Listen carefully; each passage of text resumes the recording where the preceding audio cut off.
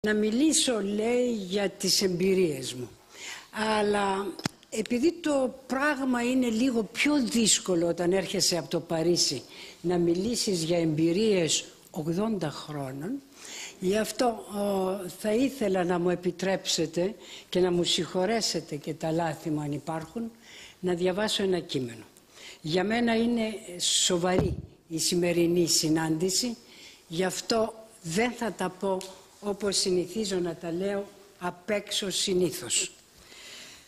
Ο λόγος μου λοιπόν είναι αυτοβιογραφικός, αλλά όπως κάθε αυτοβιογραφικός λόγος γίνεται μία ωρεοποίηση του παρελθόντος, μία παρουσιολογία που ωρεοποιεί κάπως το παρελθόν.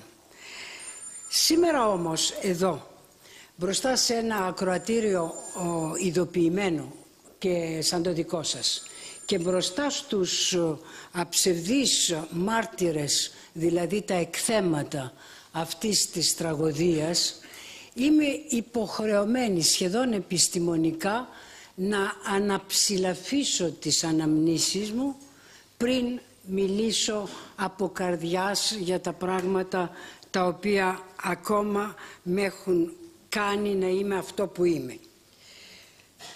Θέλω να πω ότι πρέπει να αναλύσω τον τίτλο του προσφυγόπουλου που ήμουνα ή της προσφυγοπούλας, τίτλος όχι πάντα επίζηλος, και αυτό πρέπει να το υπογραμμίσω.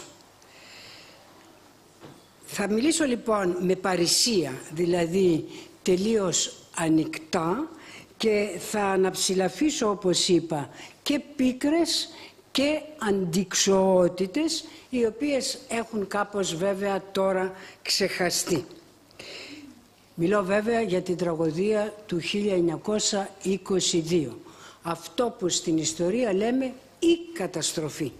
Όταν λέμε καταστροφή, οι Έλληνες δεν εννοούμε τίποτα άλλο παρά την τραγωδία του 1922. Όχι δυστυχώς που είναι η μόνη, αλλά πάντως αυτή είναι η πραγματική. Θέλω να θυμίσω τελείως βιαστικά και εισαγωγικά ότι τα τότε γεγονότα σημάδεψαν το οριστικό τέλος της λεγόμενης μεγάλης ιδέας, δηλαδή της ανάκτησης από τους Έλληνες της Κωνσταντινούπολης. Αυτό ετελείωσε. Και εγκαινιάζουν αυτά τα γεγονότα τα τραγικά κάτι που εγώ ονομάζω με ένα όνομα τελείως ιατρικό, εγκαινιάζουν την ημιπληγία του Αιγαίου. Ενώ το Αιγαίο ήταν το κέντρο του ελληνικού πολιτισμού, του κατορθώματος του ελληνικού, έγινε από το 1922 και μετά σύνορο το οποίο ακριβώς προσπαθεί είτε η Ανατολή είτε η Δύση του Αιγαίου να εξασφαλίσει για τον εαυτό της. Ανατολία λέγεται η χώρα η ανατολική του Αιγαίου. Αυτό μας θυμίζει κάτι, ότι η Ελλάδα είναι το κέντρο, γιατί Ανατολή ως προς τι? Ανατολή ως προς την Ελλάδα.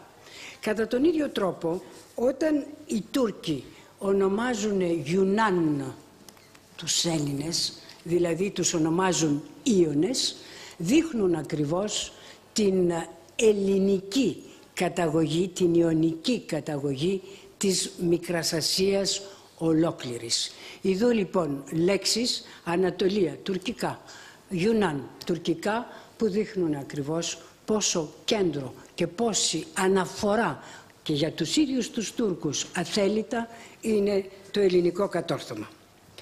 Χαμένες λοιπόν αυτές οι εστίες, χαμένες λέω γιατί τέλειωσε όπως είπα το όνειρο, αλλά οπωσδήποτε θα μείνουν πάντοτε αλυσμόνητες. Όσον αφορά τώρα στην δική μου εμπειρία, πρέπει να πω ότι πέρασα τη ζωή μου με την νοσταλγία ακριβώς αυτών των πατρίδων που δεν γνώρισα. Έχω γεννηθεί κι εγώ στην Αθήνα όπως οι συνάδελφοι εδώ.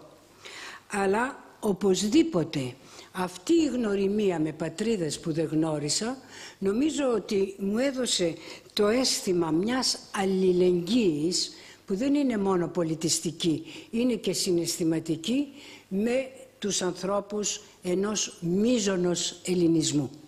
Και όταν λέω την έννοια μείζον ελληνισμός, εννοώ το ότι αυτές οι πατρίδες δεν είναι πατρίδες της διασποράς, όπως θα λέγανε σήμερα. Είναι οι πατρίδες ακριβώς κατάλοιπα του μεγαλείου του Βυζαντινού, δηλαδή αυτό που θα έλεγε ο Καβάφης του ένδοξού μας αυτοκρατορικού βυζαντινισμού. Ίσως αυτό το βίωμα να χρωστώ το ότι διάλεξα να γίνω και βυζαντινολόγος, και η εξοικείωση με την βυζαντινή ιστορία μου επέτρεψε να καταλάβω αυτό που αθέλητα σχεδόν οι γονείς μου κουβαλούσαν και οι δύο, δηλαδή μία πατροπαράδοτη εμπειρία που είχε όλος ο προσφυγικός κόσμος και που θέλει τη Μικρά Ασία να είναι και η καρδιά της αυτοκρατορίας του Βυζαντίου, αλλά και η καρδιά της Ορθοδοξίας. Καρδιά της αυτοκρατορίας του Βυζαντίου, γιατί ήταν η μεγάλη ανθρωπομάνα από όπου το Βυζάντιο αντλούσε τους νικηφόρους στρατούς του. Καρδιά της Ορθοδοξίας, το δείχνει και η Αποκάλυψη του Ιωάννη, οι 7 λιχνίες της Αποκαλύψεως, οι οποίες, όπως ξέρετε, είναι τα πρώτα μεγάλα κέντρα του χριστιανισμού, και οι 7 λιχνίες είναι πόλεις μικρασιατικές. Θα σας τις θυμίσω, ξεχνώ πάντοτε μία, αλλά ελπίζω να μην την ξεχάσω. Είπαμε, λοιπόν, Σμύρνη, Έφεσος, Σάρδης, Πέργαμος, Λαοδίκια, Φιλαδέλφια και Θιάτυρα. Μπράβο μου. Έτσι, ναι, πρώτη φορά. Είναι η δουλειά μου.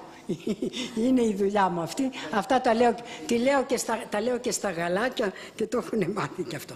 Λοιπόν, όλη η Ορθοδοξία, όπως δείχνει ακριβώς η Αποκάλυψη, μικρασιατική. Αλλά το δείχνει και κάτι άλλο, το ότι στη Μικρασία, και μιλώ μπροστά στον συνάδελφο μου τον κύριο Χρυσό, γίνανε και σχεδόν όλες οι Οικουμενικές Σύνοδοι.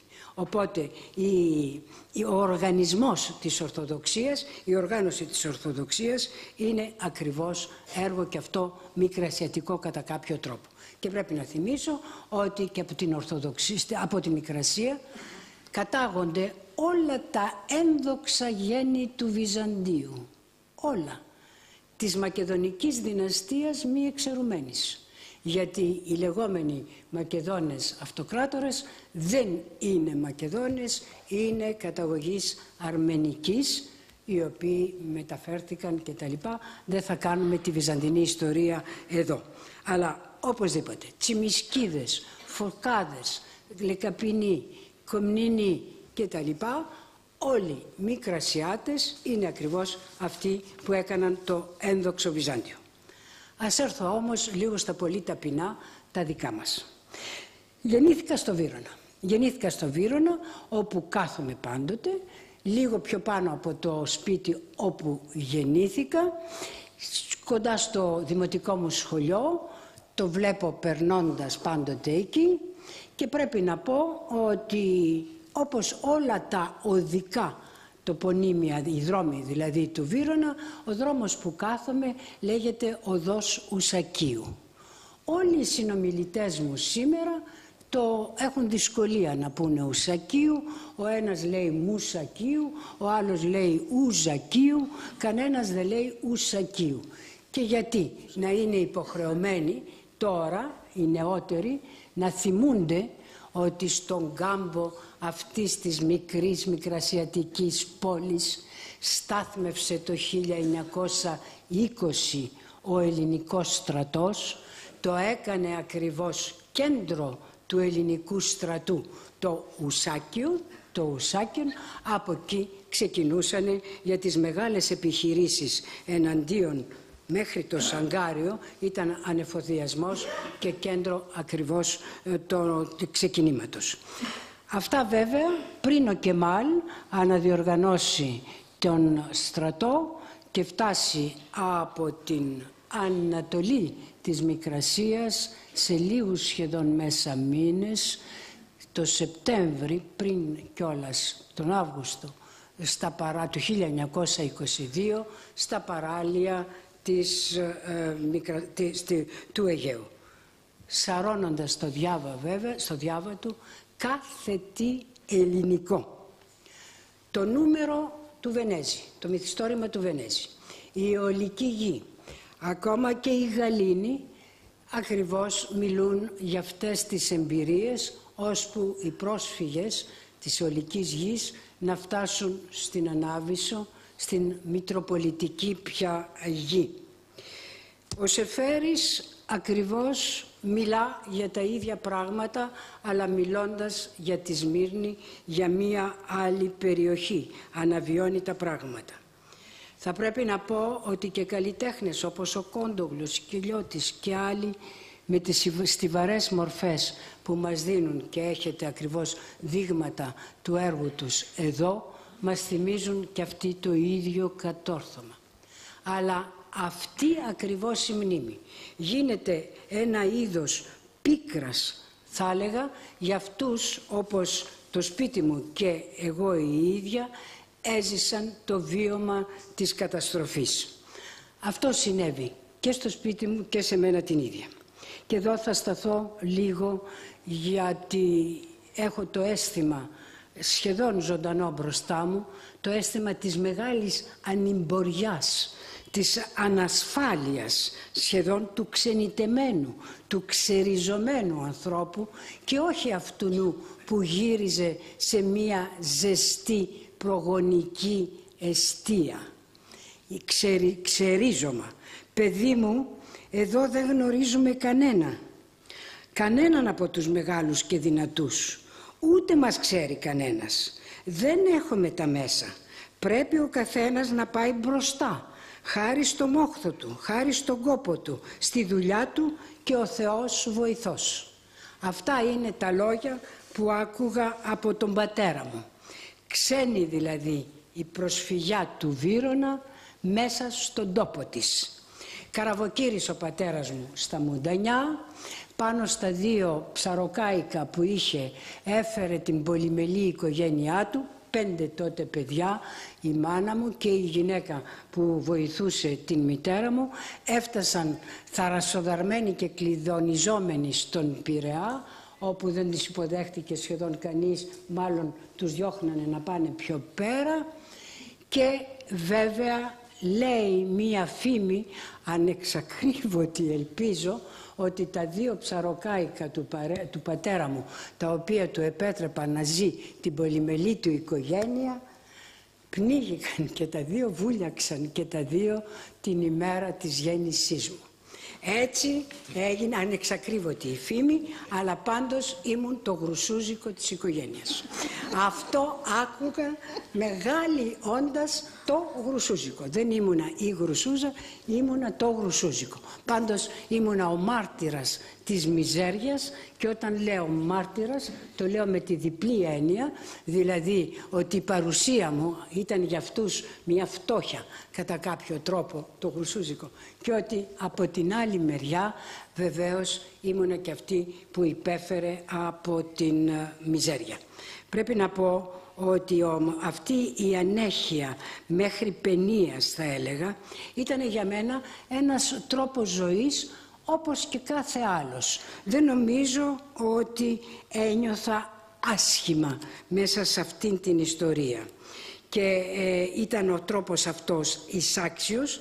Η δε μητέρα μου τελείως μυρολογικά έλεγε ότι αυτό, παιδί μου, είναι η μοίρα μας. Αυτό είναι η μοίρα μας και αυτή είναι η θέση μας. Είναι ακριβώς τα 2 πράγματα που μέτρεψαν. Παιδί μου, να ξέρεις τη θέση σου, είναι ακριβώς η υποθήκη που μ' άφησε η μάνα μου, ούτε πιο πάνω ούτε πιο κάτω, αλλά να ξέρεις τη θέση σου. Ελπίζω να το κράτησα και να μην μου θυμώνει εκεί που είναι σήμερα. Στις αλάνες λοιπόν του Βύρωνα, και λέω επίτηδες στις αλάνες αυτής της γειτονιάς, δεν υπήρχαν αυτοκίνητα. Οι δρόμοι ήταν καρόδρομοι βεβαίως, τα γειτονόπουλα, όλα τα προσφυγόπουλα λοιπόν, παίζαμε μέχρι αργά το βράδυ τα καλοκαίρια, την κολοκυθιά, το πούντο το δαχτυλίδι, παίζαμε το πετάει και διάφορα άλλα, ώσπου περιμέναμε στις 24-23 Ιουνίου να ανάψουμε τις φωτιές του Αϊγιάννη στο δρόμο. Εκεί που δήθεν θα περνούσαν αυτοκίνητα που δεν υπήρχαμε, πηδούσαμε τις φωτιές του Αϊγιάννη και ανοίγαμε τον κλείδωνα με το αμίλητο νερό. Το κλείδωνα με τον αμίλητο νερό ήταν ακριβώς τα πράγματα του Αγιαννιού. Και τις άλλες μέρες, οπωσδήποτε μετά από το σχολείο, θα ήταν να παίξουμε το κουτσό, το τσιλίκι, τους βόλους, μέσα στο δρόμο. Μέσα στο δρόμο. Το κυνηγητό βέβαια. Αυτό είπα. Το πούντο το δαχτυλίδι, το πετάει και τα λοιπά, την κολοκυθιά, όλα αυτά. Λοιπόν, στον δρόμο, μέσα σε αυτόν τον δρόμο, όπου όπως είπα δεν περνούσε αυτοκίνητο. Τι κάναμε το Σάββατο? Το Σάββατο υπήρχε ένα κοινόχρηστο πλυσταριό στη γειτονιά που γίνανε όλες οι μανάδες μας να πλύνουν τα ρούχα της οικογένειας. Το Σάββατο λοιπόν εμείς τα παιδιά μαζευόμασταν και με τα σεντόνια που ήταν κρεμασμένα στις απλόστρες παίζαμε τον καραγκιόζι της γειτονιάς. Λοιπόν, αυτό για να σας πω ότι για να παίξεις τσιλίκι, καραγκιόζι, βόλους και τα λοιπά πρέπει να καταλάβεις ότι η γειτονιά ήταν για μας το μεγάλο σαλόνι της μικροπαρέας. Δεν ήταν πια ο χώρος ο στενός, αλλά ήταν ακριβώς ο ευρύς μεγάλος χώρος που μας παρηγορούσε από την στενότητα του σπιτιού. Γιατί ήταν τα δύο ακριβώς δωμάτια με την κουζίνα, όπου ήταν τα 6 τώρα παιδιά, μάνα, πατέρας και η γυναίκα που μας μεγάλωσε. Ίσως όμως αυτό να μου μάθε κατά κάποιο τρόπο, θα έλεγα, και το μοιρασιά. Να μάθεις να μοιράζεις τα πράγματα, να μάθεις να συναγωνίζεσαι χωρίς να ανταγωνίζεσαι, είναι ακριβώς τα πράγματα που οι γόνοι της προσφυγιάς δεν μπορούσαν παρά να τα έχουν μάθει πρώτα παιδάκια ακόμα και καλύτερα. Αυτήν την ιστορία λοιπόν της αλληλεγγύης ήταν η ιστορία που άκουγα πάντοτε στο σπίτι μου. Είμαστε όλοι ίδιοι, αυτό το ακούω ακόμα, και όλες αυτές οι ιστορίες για τα παλιά κατέληγαν πάντοτε με μία λέξη. Πάλι με χρόνια με καιρούς, πάλι δικά μας θα είναι. Δεν άκουγα τίποτα άλλο, το πάλι με χρόνια με καιρούς, πάλι δικά μας θα είναι. Άλλο τώρα που βρισκόμαστε σήμερα. Βεβαίως πρέπει να πω ότι σε αυτό το πάλι με χρόνια με καιρούς, πάλι δικά μας θα είναι, ίσως χρωστάμε την μεγάλη πολιτικοποίηση που είχαμε σε αυτές τις γειτονιές. Θα πρέπει να σας εξομολογηθώ ότι θυμάμαι ακόμα ζωντανά όπου μια μέρα είχα την εφημερίδα του πατέρα μου. Ήτανε ο ημερήσιος κήρυξ τότε. Καλά τα λέω. Ο ημερήσιος κήρυξ. Λοιπόν, είχα την εφημερίδα του πατέρα μου, δεν ήξερα να διαβάζω, ανέβηκα στο μπαλκόνι του δίπατου προσφυγικού σπιτιού και άνοιξα την εφημερίδα και έβγαζα λόγο στην παλιοπαρέα, στα παιδάκια που ήταν της παρέας μου. Περνάει η μάνα μου και μου λέει, αν ήξερες να διαβάζεις και αν είχε την φωτογραφία του ειδόλου σου, δηλαδή του Βενιζέλου, τότε θα είχες καταλάβει ότι κρατάς την εφημερίδα ανάποδα. Κρατούσα την εφημερίδα ανάποδα, τη μεγάλη μου μπαγαμποντιά. Λοιπόν, το θέμα τώρα όμως είναι το εξής. Πώς όλη η προσφυγιά ήταν τόσο προσκολλημένη στο Βενιζέλο. Δεν έχω ακούσει τίποτα, καμία άλλη λέξη στο σπίτι μου παρά τον Βενιζέλο, τον Βενιζέλο, τον Βενιζέλο. Και μια άλλη σίγουρα. Και ο Πλαστήρας. Και ο Πλαστήρας. Αλλά ο Πλαστήρας ήταν ο στρατηγός. Για μένα ήταν ο Βενιζέλος, ο Βενιζέλος. Ερώτηση τώρα, τη βάζω ως ιστορικός και εδώ πραγματικά σε όλους. Ναι, ο Βενιζέλος ήταν ο θριαμβευτής, τέλος πάντων αυτός που έφερε την Ελλάδα στη Μικρασία, αυτός, αλλά τα άσχημα της καταστροφής, αυτό το ξερίζωμα, για όλα αυτά φταίνε άραγε μόνο οι άλλοι? Αυτό δεν το βάζω παρά μόνο αυτή τη στιγμή ως πρόβλημα, δεν θα το είχα βάλει ποτέ τότε, αλλά ούτε θα το αρχίσω τώρα, γιατί δεν μπορώ να εξυμνήσω πράγματα, ούτε να ξεχάσω πράγματα τα οποία μιλούν μόνο για τον διχασμό, για τον μεγάλο διχασμό, αλλά οπωσδήποτε Βενιζέλος, προσφυγιά, Πλαστήρας, όπως λέει ο κύριος Καψής, ήταν... Δεν ήθελαν την Ελλάδα μεγάλη. Μετρώ δόμνα μου πάντοτε ακόμη, την Ελλάδα των 2 υπήρων και των 5 θαλασσών. Τις 2 υπήρους τις ξέρω, αλλά τις 5 θάλασσες ακόμα τις μετρώ και δεν τις βρίσκω. Αλλά αυτό είναι άλλο πρόβλημα, οπωσδήποτε είμαστε εκεί με το Βενιζέλο. Να έρθω σε ένα άλλο. Σήμερα είμαστε όλοι περήφανοι γιατί έχουμε, λέει, στον ΟΗΕ, έχουμε μία αρμοστία των προσφύγων η οποία ασχολείται με τα πράγματα και με τα θάματα. Και ξεχνάμε ένα πράγμα, ότι η αρμοστία των προσφύγων αυτή ασχολείται μόνο με πρόσφυγες οι οποίοι είναι εκπατρισμένοι, δηλαδή έχουν φύγει για οικονομικούς λόγους κυρίως από την πατρίδα τους για να πάνε αλλού. Δεν ήταν τέτοιου είδους πρόσφυγες η προσφυγιά για την οποία μιλάμε. Η προσφυγιά για την οποία μιλάμε από πατρίδα γυρνάει σε πατρίδα. Και αυτό το να νιώθει ξένη μέσα στην ίδια της πατρίδα κατά κάποιο τρόπο, γιατί δεν θα ξεχάσω. Αυτό που μου έλεγε ο δάσκαλός μου και τα έλεγε σε όλα τα παιδιά, δεν πρέπει να θυμώνετε όταν αντί για πρόσφυγες σας λένε πρόσφυγγες και σας λένε προσφυγγάκια. Εγώ και θυμώνω και δεν ξεχνώ ότι ακριβώς και προσφυγγάκι ήμουνα και οι γονείς μου πρόσφυγγες και όχι πρόσφυγες. Γι' αυτό ίσως θα μου θυμώσει ο αγαπητός κύριος Χρυσός όταν είπα η Αττική γη υποδέχεται τους πρόσφυγες, θα το είχα βάλει με κάποιο ερωτηματικό κάποια στιγμή. Αλλά εκεί να μην μιλάμε για τις πικρίες τις τωρινές.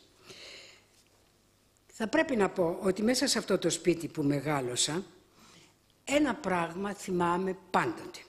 Θυμάμαι ότι οι Έλληνες οι οποίοι ήταν ριζωμένοι εκεί και για τους οποίους ασχολήθηκε τότε ο Μοργεντάου, το ίδρυμα του Μοργεντάου ήταν ακριβώς ένα από τα ιδρύματα σαν τις αρμοστίες τις τωρινές που ασχολιόταν με τα παιδιά. Λοιπόν, αυτοί οι Έλληνες ακριβώς μιλούσαν μόνο ελληνικά. Μιλώ για το Μουδανιά, από όπου ήταν ο πατέρας μου, και από τους Ελιγμούς, η μάνα μου Κωνσταντινοπολίτισσα σχεδόν, από τους Ελιγμούς μιλήσαν μόνο Μουδανιά. Οι Ελιγμοί έπεσαν στα χέρια των Τούρκων το 1320. Δηλαδή 6 αιώνες μετά, αυτοί οι άνθρωποι εξακολουθούσαν να μιλούν ακρεφνώς ελληνικά και δεν ξέρανε ούτε λέξη σχεδόν τουρκικά.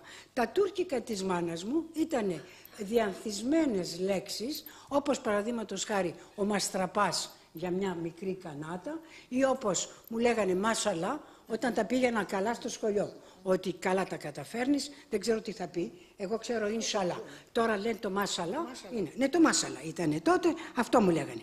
Λοιπόν, χωρίς να καταλαβαίνουν λοιπόν ούτε τουρκικά ούτε τίποτε, ζήσανε 6 αιώνες μέσα στην Τουρκιά. Και να σκεφτείτε ότι ο παππούς μου, ο οποίος ήταν μουχτάρης, δηλαδή δήμαρχος, κοινοτάρχης, ας πούμε στο χωριό εκεί πέρα, τον δολοφόνησαν μια μέρα μπρος στα μάτια του πατέρα μου. Γιατί έβγαλε φετβά ο μουχτάρης, ο Έλληνας, από τον άμβονα της εκκλησίας, λέγοντας απαγορεύω στους Έλληνες να έχουν στα κτήματά τους Τούρκους. Αυτά μέσα στην Τουρκία. Λοιπόν, αυτό Λοιπόν, οπότε τους σκότωσαν βέβαια οι Τούρκοι, αλλά σκεφτείτε ποια είναι η κατάσταση. Λοιπόν, έτσι ακούω ακόμα σήμερα την γυναίκα που με μεγάλωσε, την καλή Φωτεινή όπως λέω, να μου λέει, παιδί μου, σε εμάς οι Τούρκοι ήταν ξένοι. Δεν ήμασταν εμείς οι ξένοι. Στα χωριά μας οι Τούρκοι ήταν ξένοι. Μιλώ βέβαια για την Προποντίδα, μιλώ για την Βυθινία την παραλιακή και μιλώ για τα πριγκιπονήσια. Δεν είναι λοιπόν καθόλου παράξενο ότι αυτοί οι άνθρωποι που μιλούσαν την ελληνική τέλεια με βοήθησαν, αγαπητέ συνάδελφε, να λύσω ένα από τα σοβαρά βυζαντινά προβλήματα. Ένας από τους όρους οι οποίοι είναι πολύ σοβαροί στο Βυζάντιο είναι ο όρος θέμα. Το θέμα σημαίνει στα Βυζαντινά διοίκηση επαρχιακή. Μπορώ αν έχω μισό λεπτό, να κάνω τον κόσμο να γελάσει με ένα πράγμα. Κάποτε μου τηλεφωνά ο Καραμαλής, ο Κωνσταντίνος, στο Παρίσι. Μου λέει, Ελένη, τι ήταν η Μακεδονία στο Βυζάντιο? Εγώ βιαζόμουν. Του λέω, θέμα κύριε Πρόεδρε. Μη μου λες αχλαμάρες, θέμα είναι τώρα.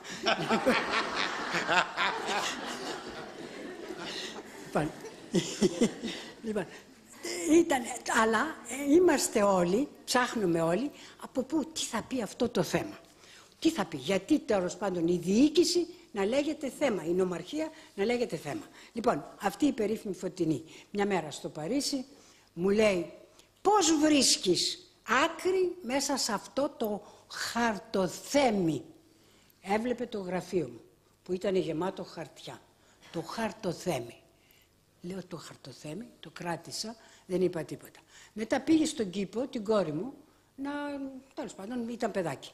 Μου λέει, πού το κόντεψα να το χάσω το παιδί μέσα σε αυτό το παιδοθέμη. Λέω χαρτοθέμη, παιδοθέμη, τι γίνεται, τι θα πει αυτό? Μου λέει, όταν όλα τα πράγματα είναι ίδια, όταν είναι ίδια. Λοιπόν, στο θέμα ακριβώς στην ομαρχιακή ακτή διοίκηση υπήρχε το σύνολο του στρατού που ήταν ακριβώς το θέμα του στρατού, δηλαδή το σύνολο των στρατιωτών. Αλλά αυτά για να σας πω για τα ακρεφνή ελληνικά, για να μην μιλήσω για τις σερμαγές που έκανε ο πατέρας μου ως πλανόδιος Ιχθυοπόλης ή και όταν έχασε τα καράβια του ή όταν τα αδέλφια μου πηγαίνανε στα μικρομάγαζα, ή να μην μιλήσω για το πέρπυρο που μου χάρεσε ο νονός μου, ο Καβουνίδης από την Κίο, το οποίο πέρπυρο, δηλαδή το υπέρπυρο, το χρυσό νόμισμα, το βυζαντινό, δεν ήταν παρά, βεβαίως το καταλαβαίνετε, ένα τουρκικό φλουρί.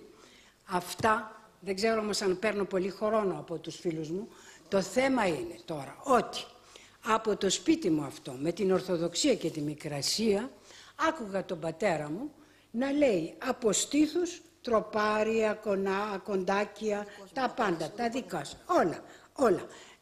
Εγώ του έλεγα τα λες απ' έξω. Μου λέει, όχι, δεν τα λέω απ' έξω, τα λέω από στήθους. Ναι, καλά σαν να μην ήταν απ' έξω. Και δεν ήταν μόνο των δεσποτικών εορτών που ήξερε, τα ήξερε όλα.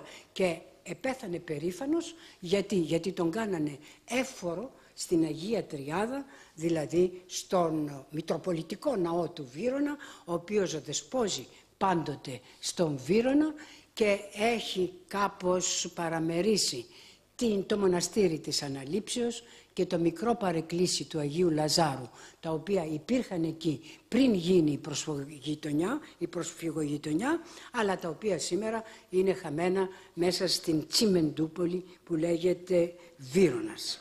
Αλλά δεν ήταν μόνο τα κείμενα τώρα, τα ιερά.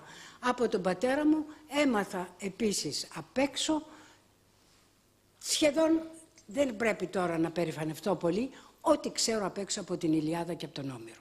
Δηλαδή, να μην τα λέω τώρα, το Μίνι Νάιδε και το Μούσα Μιένεπε και όλα αυτά ήταν απ' έξω. Τα ίδια και την Κύρου παιδεία. Δαρίου και Παρισάτιδος γίνονται παιδες δύο, όλα αυτά απ' έξω από τον πατέρα μου, ο οποίος δεν ξέρω καν από πού τα είχε μάθει. Χριστιανοσύνη λοιπόν και ελληνοσύνη, τα δύο πράγματα τα οποία ήταν οι στυλοβάτες, αν θέλετε, της παιδείας μέσα σε αυτό το σπίτι. Πώς λεγόντουσαν? Καλλιρόη η μάνα μου, ο αδελφός μου Αριστοτέλης, ο άλλος Δημοσθένης, ο θειός μου Αλκιβιάδης, ο άλλος Μιλτιάδης. Πού να μην ξέρεις τώρα τι γίνεται σε όλη την ιστορία την αρχαία, αν έχεις γύρω σου τέτοια ονόματα με τη Σμαράγδα την αδελφή μου. Λοιπόν, έκανα νομίζω κατανοητό ότι σε όλα αυτά τα πράγματα παρά τις υλικές, αν θέλετε, δυσκολίες, μένει πάντοτε αυτή η ζεστασιά του σπιτιού. Και θα πρέπει να σας πω ότι κρατώ ακόμα την κοροϊδία που τα αδέλφια μου κάνανε όταν πάνω από το κρεβάτι μου, το οποίο μοιραζόμουν άλλωστε με τη μεγάλη μου αδελφή τη Σμαράγδα, υπήρχε μία εικόνα η οποία έγραφε «Ο Κύριος με θυμών». Μεθ ημών. Εγώ μόλις είχα διαβάσει, μου είχα μάθει να διαβάζω και άρχιζα τη μάνα μου. Γιατί να είναι θυμωμένος ο Κύριος? Γιατί να είναι με θυμών ο Κύριος?